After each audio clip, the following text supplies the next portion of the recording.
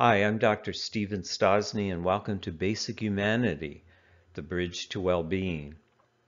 It may surprise you to know that the key to emotional well-being lies in our most humane values. The human brain is the most social organ on Earth. As a species, humans must cooperate for survival. Hence, we have innate interest in the well-being of others, alongside the wary, aggressive traits of our nature. We always have a choice of which part of ourselves we develop, wary, aggressive, or basic humanity. When we feel humane, we realize a little bit of each of us is in all of us. When we feel humane, we feel more connected, resilient, valuable, less guilt, fear, resentment, and depression. We're proactive, not just reactive. We're outward directed. Humanity pours out of you, not into you. And self-rewarding. You like the way you feel. In short, life has more meaning.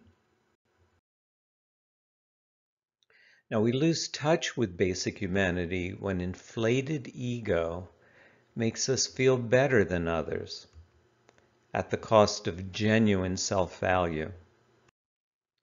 Pretending to be better than other people devalues them, and devaluing others puts us in a devalued state. See, when you feel valuable yourself, you have no motivation to devalue anyone else. It's only when your self-value is lower that you even think of doing that. Now, out of touch with basic humanity, we're locked in a prison of self. The sense of self grows fragile, in constant need of validation by others. Now, basic humanity and personal well-being, I really believe they're inseparable. Now, which of the following attitudes will make you like yourself better? There are lots of cruel people in the world, or most people are more frail than cruel.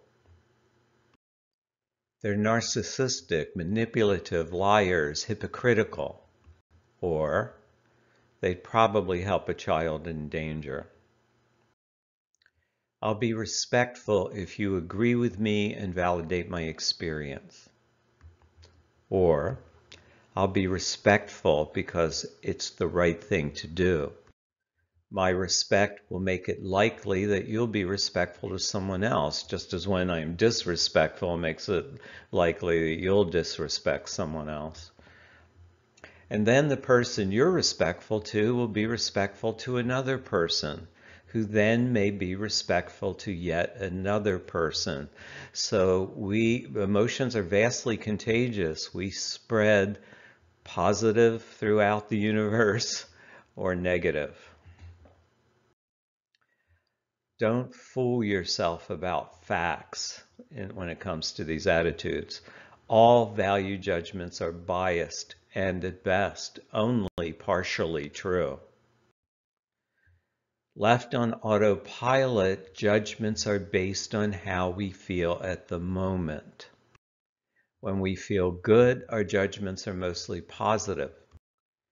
When we don't feel good, we assume the worst, which prolongs bad feelings and becomes self-fulfilling prophecy, because people react the worst to us. To achieve personal well-being, choose the most benign judgment realistically possible. You can't live in a fantasy world, but most value judgments are valid to some extent. If you choose the most benign judgment realistically possible, it will be the most humane. Barriers to basic humanity, in addition to a fragile ego, that's probably the biggest barrier, but that doesn't affect most people. A strong sense of basic humanity makes life good. A weak sense makes it bad. So what keeps us from choosing basic humanity? And that's inhibitions and constraints. An inhibition is an internal control of behavior, and a constraint is an external control of behavior. So my sense of morality will keep me from shoplifting or hurting someone. But if that's not enough, the law will also keep me from doing those things. So the law is the external constraint. My sense of morality and the right thing to do is my internal control or inhibition. Now, inhibition of basic humanity tends to be we feel vulnerable to judgment or rejection. We are kind of exposing ourselves when we allow ourselves to experience a sense of basic humanity. And the constraint is too much suffering, anger, and aggression in the world. It's overwhelming. If you open yourself up to that, you'll be overwhelmed. Now, overcoming inhibition, focus on self-reward, not how your efforts are received by others. How your efforts are received by others depends on their basic humanity, not yours. Now, which is likely to have the greater long-term reward? Acting humanely with a negative outcome, in other words, you get rejected, or violating your humane values with a positive outcome, some gain.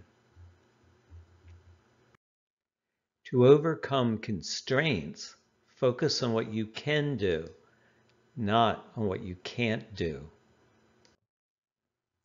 You can't fix the world, but you can make it a tiny bit better just by respecting everyone. Now here's a major experiment to try for the next 2 weeks. Be mindful that nearly everyone has basic humanity. There are a few psychopaths who lack it, but there are too few of them to worry about. Even the person acting like a jerk right now would rescue a child in danger. Recognize that most people are more frail than cruel. Raise your self-value by valuing others. Respect each and every person. Do some small thing every day to make the world a better place. Use the vast contagion of emotions to spread positive regard.